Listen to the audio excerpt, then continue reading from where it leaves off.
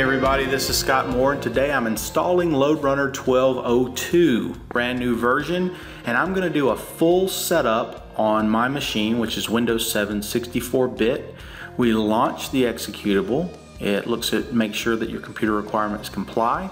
I'm going to accept the license agreement, and I'm going to let the LoadRunner agent run after installation and create the desktop shortcuts for me for all the applications.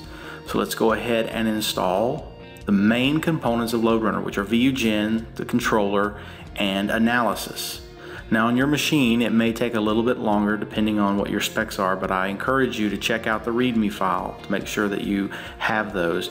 Now you may see this certificate error because you're going to have to define that, and I don't want to go through that this time, so I'm just going to take that option off and continue on with installation.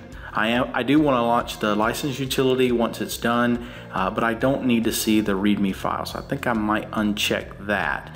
You'll also see at the top there's another option for installing the web controller. This is something brand new in LoadRunner 12.02, and you'll see that if you don't have internet access, you can download a file or you can get a file separately from somewhere else and put it on your machine.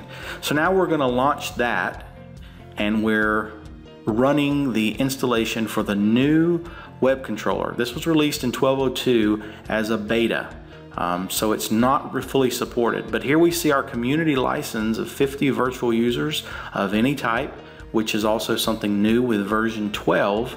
So that's kind of exciting that you can actually run a low-level test with 50 users or less. So we're almost done here. Let's go ahead and continue on with the setup wizard.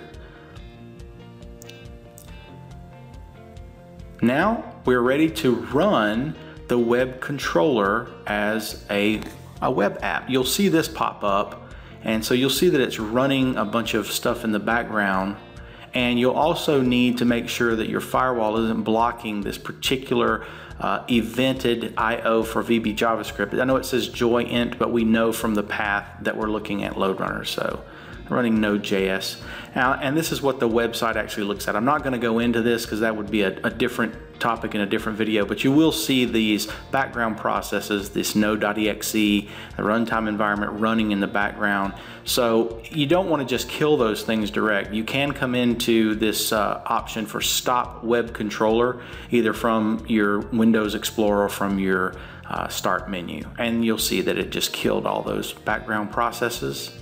I do want to point out that when you launch that web controller and you see that window pop up, it may take a few seconds longer than you think for the web server to be available on localhost. They believe it's port 8181, and that's what you might see if it can't find it. So I had to wait a few more seconds, refresh, and there it is. Thanks for watching. I'll see you guys next time.